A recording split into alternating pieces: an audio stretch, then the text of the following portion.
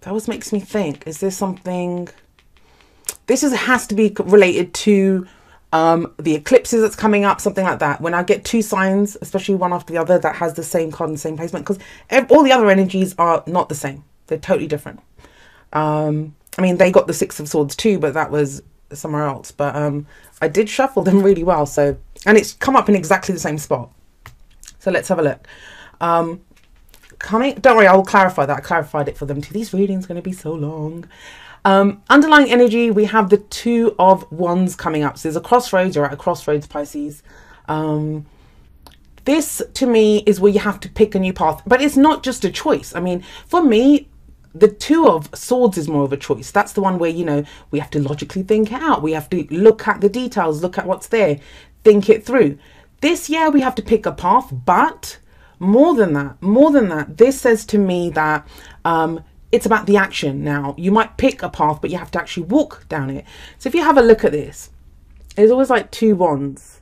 This person's holding two wands, right? Or there's two wands that are there, but this one is bracketed to the wall. That's how it's standing.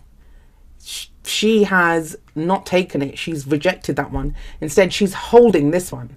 She's holding on to this, and she's looking into that little globe to see where she's going to go. You know, where is she going to go? What is she going to do?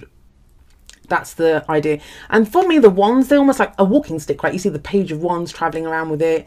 The Knight of Wands has it raised above his head. That's, to me, traveling, movement. It's fire energy. It's very fast energy. So February is going to call for you to make a decision, a choice, and a crossroads that you're at. Whatever you've been doing, you're no longer going to do it. You're just no longer going to do it. It doesn't have the finality or... you know, like the world is the completion of one stage, but usually that's more fated. This is your choice. It feels like you're going a new path, you're going in a new direction. There's a choice, there's a decision here. Now, do not listen to other people, no matter what they're saying to you. I've got the Five of Wands coming up here for you, and I just got that immediately as soon as I saw it. This could be other people getting involved in your situation. This could be friends or family, you know, telling you that, you know, no, this is what you should do, this is what you shouldn't do. Putting in their 10 pence worth or 10 cents worth, wherever you are. Five of Wands, it can be where there is disagreement, there are petty squabbles, or people getting involved in our business, and we have to like say, look, you know, it's okay, I've got this. The other thing that the Five of Wands represents for me sometimes is competition. Competition, like you're competing with other people for something. That might be what the question mark's over, like, you know, do I go down this path where it's going to involve me competing with other people? Maybe to do with a business, maybe to do with work, right? You're going to go for that promotion, but you're going to have to compete for it. So that might be the decision for some. Wands can be like new projects or creative ventures that we have. If it's a relationship, this may be a decision that needs to be made about your love life or about a relationship. And this is you know, maybe you're considering other people's needs and wants as well. You are Pisces after all. Or, you know, there's just other people giving you unsolicited advice. And trust me, as an Aquarius sun, there is nothing I despise more than unsolicited advice. Although as an Aquarius sun, I'm also guilty of giving unsolicited advice. So I'm a bit of a hypocrite there. Now let's go on to the future. So we have the Six of Swords coming up here as a past energy, or, you know, at the foundation of your reading. Six of Swords, this is interesting here. It feels like, okay, so let's go back to this for a moment. So if this is, you know, you've gone down a path and that path now no longer exists. Like you have to go a different way. There has to be a different path that you have to follow. That path has ended.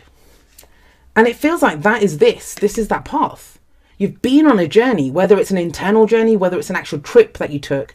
You've been on some kind of journey. You've moved away from difficult times. You've done all of this stuff. Some of you, if this is a relationship for you guys, it may be time to make a decision about that long distance relationship. And this is where, see, that's the thing, this chaos, and I always call fives the agents of chaos because they bring in change. This might be now other people kind of whispering things, saying things to you, saying, oh, look, you know, you shouldn't do that, or you don't know, like putting doubts in your head or something. So this could be that. This could be just taking a trip. You've taken a trip, or, you know, maybe you went away on holiday or vacation and that kind of cleared your mind and made you think, you know what, I need a change in my life. I need to do something differently. I can't be doing this. Maybe work's been so chaotic, you can't handle that anymore. Like, you know, it's just like, I don't want this. Maybe you want something simpler. Maybe whatever it is that you want, that's different. So the top row, which is like, you know, the underlying, this kind of whatever this argument represents for you, the heart of the reading, and now the foundation, they're all minor arcana. This is your free will. This is you figuring out what to do, and you've done it. You've moved away from a difficult situation. There is a low level of grief, and I say low level, some people might look at that and think, hey, do you know we're Pisces? Emotional sign. It's a low level of grief, as in, you know, it's not as intense. Even when you look back at it, no matter what happened, you've gotten to a place where it doesn't hurt as much. Like, you know, you're able to move forward. You're able to see the lessons that you've learned from it. That's important, because then we get to the bottom row, and these are all major arcana. Major arcana energy all across the board. So it's like really light. I wouldn't say it's fluffy, but it's light and fluffy compared to that at the bottom. Let's start off with the present. So we have Judgment coming up here. Okay, so we've got a lot going through Aquarius at the moment. That is your 12th house. That is your 12th house, Pisces. So there may be some fears coming up now. There may be, I always find with Pisces season coming up, and obviously like we're still in Aquarius season at the moment, but when Pisces season hits, I always find it's a very reflective time. It's a time when, more than I think December for me, because I don't really follow the calendar year. It's more for me the astrological energies that I go by. That's when we look back and think, what did I do this year? What happened this year? What does that mean? That's that whole Pisces thing, like seeing beyond the experience of what we had. And so this, for me, the Judgment card coming up is the card for Pluto. And it's interesting on this deck because this looks like an avenging angel almost. Not usually we have a lovely angel blowing its trumpet or horn thing. Trumpet? I don't know. Here you see this kind of, and they're almost cowering away. So it can be frightening. Like, you look back over the year, looking back over the cycle that you've just been on. Don't forget, this is the card that comes up before the World, which is the last card of the major arcana. So we've got this sense of a review. Now, this happens in a lot of different stages. Judgment happens in different stages. The first is doing that review, looking back, thinking, what's going on here? The second is understanding it, forgiving when we need to forgive. And, you know, that's one of those things that people do not like to do. It's the F word, right? You know, why should I forgive? That person did this to me, that to me. You guys could fill my comments and say, like, you know, no, people do usually. Whenever this card comes up and I talk about forgiveness, they're like, no, I can never forgive this person. And I feel very sad when I read those comments, because it's not about the other person. It's not about what they did. No matter how atrocious that thing was that they did to you, you don't forgive them for that, for them. It's not for them. It's for you. Because while you cannot forgive them, you are tied to that. They are doing that to you again and again and again, every day, every time you think of it. They might be trotted off into the sunset doing whatever they're doing, but they still have the power to hurt you because you can't forgive them. And I understand forgiveness doesn't happen overnight. And even more importantly, when this card shows up, the person that we have to forgive sometimes isn't even anyone else. Sometimes it's ourselves. We can be the harshest with ourselves. Why did I do that? Why did I say that? Why did I allow that to happen? How did I allow this person to do this to me? So sometimes the person that we need to forgive is ourselves, and understand that, look, it's okay. We did the best that we could in that situation with what we knew. Now, you know, we've learned from it. We won't do that again. We'll take better care of ourselves next time. Now, what happens from that, from all of this, comes transformation, comes change, second chances, rebirth. That's the whole energy of Judgment. It is about rebirth. It is about renewal. Now, all of those things sound great. You know, we say it's the phoenix rising up from the ashes. I love the Judgment card. These two, they're my two favorite cards in the tarot. Judgment and the Tower. They're my two absolute favorite cards. Because, and you know, as much as we say, it sounds lovely, right? Transformation, change, second chances, renewal. However, that doesn't happen easily. Judgment is when we are down on our knees saying, I cannot take any more. When our back is smashed up against the wall and it's like, I cannot take any more of this. That's how we get to that point. And that's when true transformation takes place. So some of you may be going through your dark night of the soul at the moment. Others of you, not so much. You've already gone through it in the past, and that's gotten you to the judgment phase. And you're at that point now where you're ready to let go of all of this. You're ready to make that judgment call. That's where you have the Two of Wands above this. You're ready to decide. You're ready to say, okay, we're going to go in this direction. Look at what I've done. Look at where I've been. This is what needs to go. This is what needs to stay. But this is the path I'm going on. So that could be why those two are coming up there together. So I get the feeling a lot of you, more of you are on that kind of later part of it, that, you know, the later stage of it, especially with the Six of Swords, because this is the journey. This is the internal work, the literal journey, or closing the distance between two things, two dreams. Like, you know, I always get that sense with this. But whatever happens, for heaven's sake, I have to say again, do not let other people influence you or make decisions for you. This is on you. This is a very personal energy. Only you know what you go through. Other people will not understand it. They cannot understand it. It's what's called dark night of the soul, because only we know what we're going through. Only we know the pain that we're feeling, or, you know, the changes or the transformation that's taking place, the awakening. This could very much be that kind of energy. So with this is in the present. And the whole reason we go through this, it's so we can face our future without fear, and we can step into the future, which is a very interesting thing to say, especially when we see that the Tower is in the future. So like I said, Aquarius got this here. So you might have placements in Aquarius. Let's see. When the Tower shows up, it's lightning striking the Tower, and the Tower is collapsing. This is people don't like the Tower, and I just said this to Aquarius.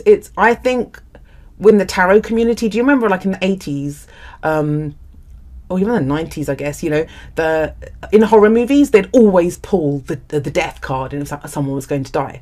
But, you know, we now know that death is not that. Death is transformation. It's change. So very similar to the Judgment card. But now I think the Tower has become the new death card. People don't like to see it. They're terrified of it. It's like, oh my God, I don't know what the Tower striking down on my life.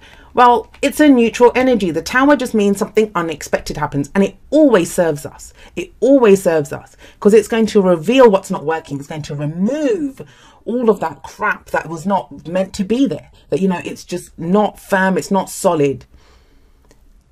I'm going to pull clarifiers for this, don't worry. But that's the most startling part of it. We don't like change. We don't like change. As human beings, we don't like change. And that's why we don't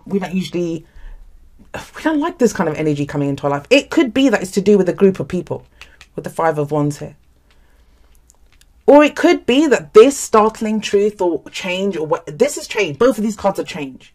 This startling change that's coming in here is going to be to do with your internal conflict about this decision that needs to be made, about this new path that has to be picked. That could very much be the situation. All right, nice. Yes, you heard right. I did say nice. Okay, so first of all, this is something that you've been worrying about. And I think this is actually going to be a godsend. And please trust me on that. This is when we're stressed out, we're worried, we're thinking, what's going to happen? We don't know. Like, it feels like you're bolstering your strength and your energy and your courage to go forward with something. You're letting go of the past. You're starting something new. You're getting this kind of, I know the strength card's not here, but that's what I'm getting. This just feels like that, you know, clawing your way towards what you want. Getting rid of everything from the past, going forward, trying to make choices and decisions, and you're picking a new path, and you're there. And then it's like, this is that final hurdle. We have to get through this. Something that you're worried about, though, you've been getting sleepless nights about it. And what the Nine of Swords says that is, you know, it's being very much stuck in your own head. And no matter what it is that you're worrying about, and of course, I'm not going to say it's not something legitimate. Of course, there's something always triggers this. There's always a basis for this energy. It does say that the act of like going over and over again and again in your head, like, you know, keeping you up at night. That I actually talked about this at the end of the video, that, you know, there's been a lot of people that haven't even been sleeping. Like, sleep is, some people just don't even know what sleep is at the moment. I'm wondering if a lot of this energy is like awakening energy for people, that they're getting that. But you've got this. So you've got this kind of anxiety or stress, something that you've been worried about. I think that you're going to like this. When this comes in, it's like, finally you'll have an answer. Finally, there's something shift. Finally, there's a change.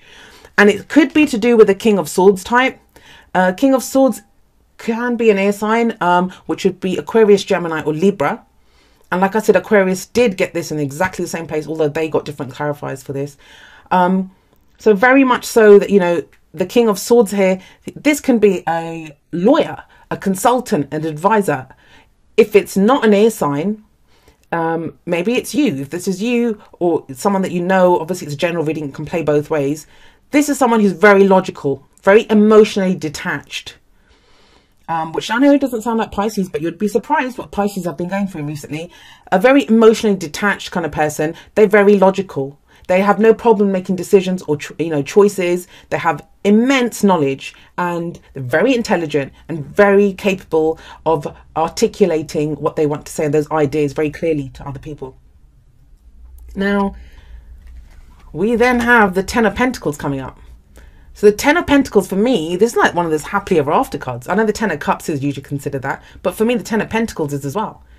This is your legacy. This is that long term. What is it that you've been working so hard for? What have you been trying to build? This kind of feels, for some of you, let's just say, put it this way.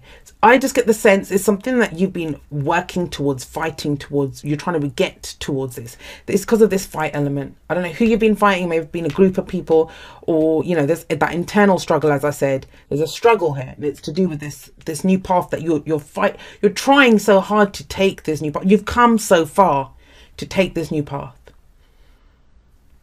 And this is like the final kind of energies that you're going through. The rebirth is there. The second chances are almost there. And then the Tower comes up. This is revelation for me. I've been seeing with the Tower energy coming up, especially in Aquarius's reading as well. Like something is revealed. And yeah, we have eclipses. With tomorrow is, I'm doing this on the 30th. Tomorrow is the lunar eclipse. And then we have the solar eclipse coming up. So this could be energies around that. Shocking things can happen around eclipses. But this is to do with something long-term. Something you've been working towards long-term. Either a relationship, your legacy, your work. Something long-term. And this could be to do with family. Ten of Pentacles to me is a family. It's usually, it depicts a family. Let's see what's on this one. Yeah. You see this old gentleman, hair crouched down. And this would be his descendants, right? You know, what he's built for them, all of this stuff that he builds for them.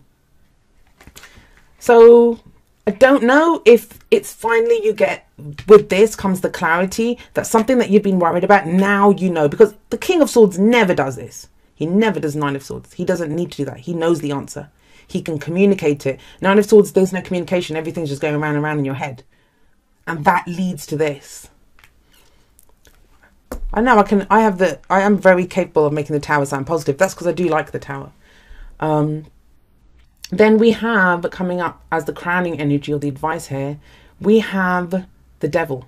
We have the Devil here. I know it's a pretty glorious looking devil. Now, I'm going to say this to you with the Devil coming up here. This can be some karmic ties. When the Devil shows up, a lot of people don't like to hear this, but it is one of the soulmate cards. It's one of the karmic relationship cards. So if this is a relationship reading for you, there is some tie to someone. There is some connection to someone. It does indicate that. It's kind of strange because for some of you, I'm not saying that person's coming back. So please don't get worried if those of you that don't want anything to do with a toxic ex. But it just feels like that's what the journey's been from, like getting away from this, getting away from this situation. Like you've gone so far, you've done so much. And it kind of feels now that with this coming up, this is looking at how much power did that have over me? How much power did that have over me? What's been holding me back? That's what it feels like, that you're not looking at that situation. You're looking at what's been holding me back, what's kept me, you know, locked, chained up. Because as far as you've come, as far as you've traveled, there's that little bit further to go. But you know, that's life. There's always a little bit further to go. There's always a little bit further to go. And this is going to reveal so much. It's going to reveal so much. This is a kind of addiction as well. I'll just say that. And, you know, Pisces are probably sick of getting told with that brush. But this can be like addictions. So drugs, alcohol, you know, wanting to escape, wanting to let something like that, an intoxicant, like something intoxicate us and have power over us. It can be that. It can be that you're dealing with someone that has addictions. Or it just can be like, it's not even has to be a substance or addiction so much. It could be something that holds us back, because even a substance, even drugs or something, they have power over us. So it's the card for Capricorn. Some of you may be dealing with a Capricorn. Well, who else other signs am I getting? Some of you may be dealing with a Scorpio. Aquarius, obviously, that energy that came up there. But that's the card for Pluto, so it's not really Scorpio, but I do see that there. So you might... It's what Capricorn deals with. What has power over you? What governs you? What's holding you back? Because it feels like something's been holding you back. And that's why you've gone through this. And this can be revealed to you. Revealed to you.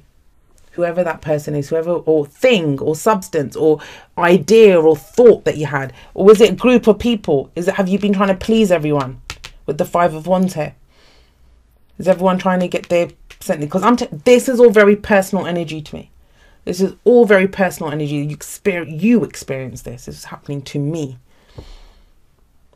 Let's see what else the oracle cards come out. Sorry, these are getting so long, especially with all the extra clarifiers. It goes that way. Speak the language of love. Loving words have the power to change someone's life, including your own. Well, this is life-changing. I know I don't usually like to do I don't like to do too predictive stuff, because I do believe in co-creating free will, our own truth, creating what we want. But sometimes the energies are there. So for those of you that want to have this life-changing event, because, you know, this is I think you're going to go into the month thinking there's a little decision that you have to make. And I say little, it's little in comparison to these changes that are coming up here. These are huge. These are massive changes. So if you want, this is the month, I kind of feel like, Pisces, that you could change your life. You could change your life. The energies are present there for you to be able to do that. And this is like, speak the language of love, right? I think this is to this person. Because the King of Swords, yeah, he talks a good game. He knows everything. He's that know-it-all. You know, he's that Aquarius energy. Very intelligent, can articulate anything. Doesn't stop talking. Like, you know, he'll talk your head off if you let him. But he detaches from his emotions. So, you know, have you been detaching from your emotions? Is there someone that you're dealing with who hasn't been speaking the language of love? That kind of feels like that could be changed with the Tower coming up there.